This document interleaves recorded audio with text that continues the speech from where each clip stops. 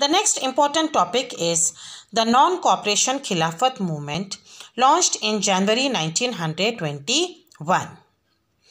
Gandhiji wrote a famous book, Hind Swaraj. In this book, Gandhiji has mentioned about non-cooperation movement. According to Gandhiji, Britishers were able to rule over India because Indians were cooperating them.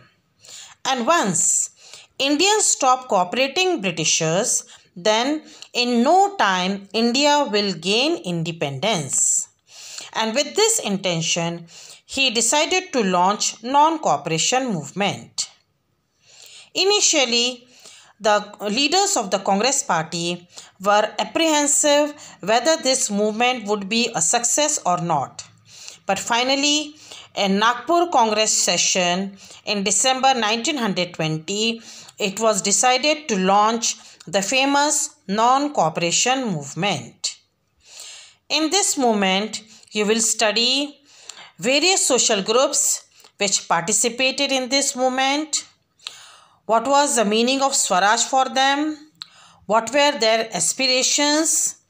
And why this movement was a failure?